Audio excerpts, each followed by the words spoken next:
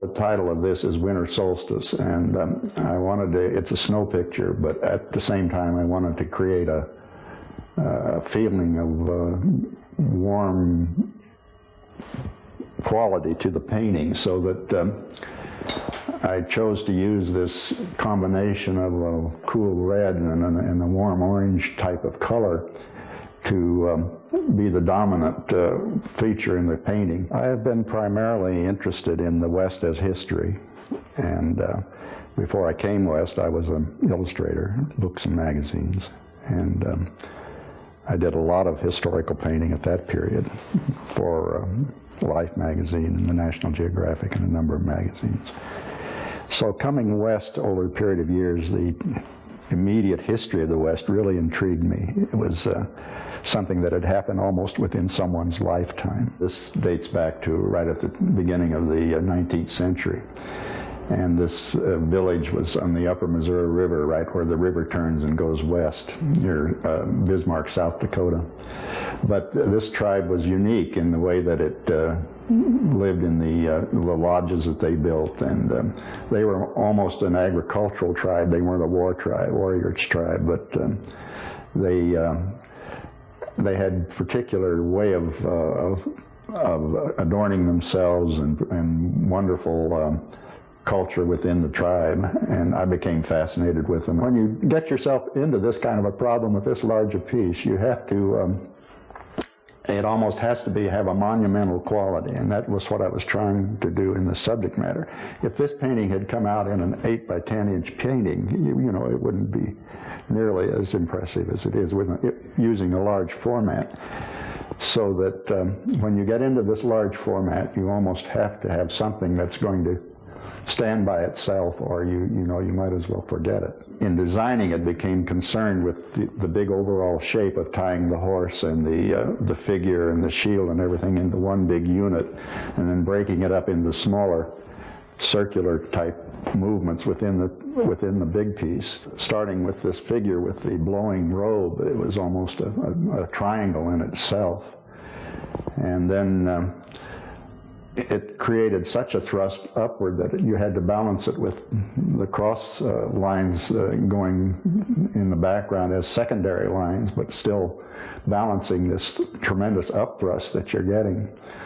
So it became almost fighting within itself, because you're creating two different opposites, and then I start trying to introduce circular and curve movements to try and balance out the tremendous vertical and horizontal thrust that you're getting in a painting like this. And one of the problems with that is that if you get too formally involved with these things, that it tends to become a geometric statement rather than something that has hopefully some charm to it. I started working with the color in terms of trying to give something that would give it warmth, give it a little bit different sense of color rather than the usual blue sky, blue river sort of thing. And that's why I really settled on this color arrangement. I've always had the feeling that putting two colors together creates problems, because then the third color is increasingly controversial when it comes in. So that most of the things I do are more or less analogous color. In other words, they're related colors. And this one I've come in with the yellows and the reds to a great extent, and they more or less dominate, especially the yellow dominates the thing. Creating depth in a painting can be achieved in several ways. It can be achieved by changing values, letting values go lighter as it goes back, and also dealing with cooler color as it goes back into the distance. And this one little slice of a piece of landscape in the background, low hills of some kind, immediately take the picture back in depth. And also you can also soften linear qualities as you go back, and lose edges and things that soften the image as it retreats. This is a small painting that was painted on the spot down in Puerto Penasco in Mexico, and I've done a lot of this over the years, and I find it's very refreshing as far as studio work is concerned to go out and paint on the spot and refresh yourself on light in the way that it occurs on a scene or on an object, and you get all of these accidental reflected lights and nuances that you just can't conceive of in your mind when you're working on a studio piece, so that these become a help when you bring them back, and you can reflect back on the day that you spent out doing this. Aside from being a heck of a lot of fun, it's also very informative. And they usually have a little different character than the studio pieces, whereas they're not as studied. They're more something you put down in a couple of hours, and you're also urged on by the fact that your light is changing, and the whole type of atmosphere you're working in may change suddenly, so that you have to get something down and said very quickly, which is also a discipline that helps you when you come back to the studio. You exaggerate contrast, you exaggerate color. For example, you're dealing very close to almost white in these areas, and yet you're dealing with a warm white here and a cool white here, which helps give to me, that's the focal point of this painting, is the use of those two different white elements in there. And white has so much character in terms of the type of color you can put into it. This element here, the worm, has several other types of color thrown in there in terms of changing its character.